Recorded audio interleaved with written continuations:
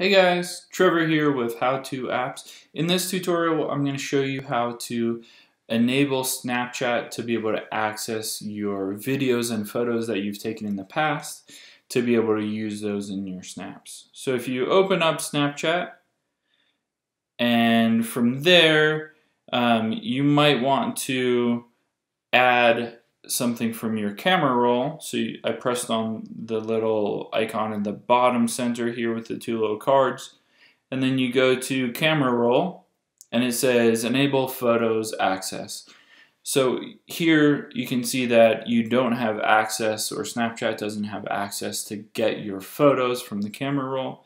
So you can tap the blue button, enable access, and it'll take you over to the Snapchat settings. And here under photos, second from top, you can see never.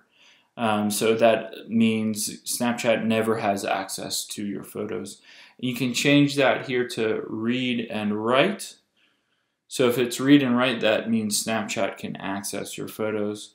And we'll just go back over to Snapchat, and you can see that it has access to our photos. So that's it.